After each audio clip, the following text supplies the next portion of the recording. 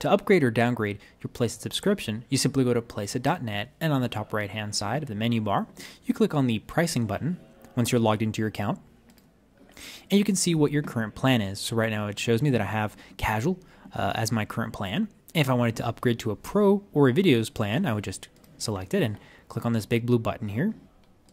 All right.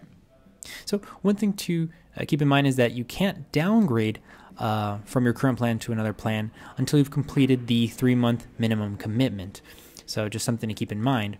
But you can, however, upgrade at any point in time, and you're not going to have any issues. For example, if you sign up today with a casual plan and you decide that actually maybe you'd rather have a videos plan, you can go ahead and do that, and the amount that you're going to pay is going to be prorated. So we're going to take into account the current subscription you have and how many days are left in that subscription when we upgrade. So that's how easy it is to upgrade or downgrade your Placeit account.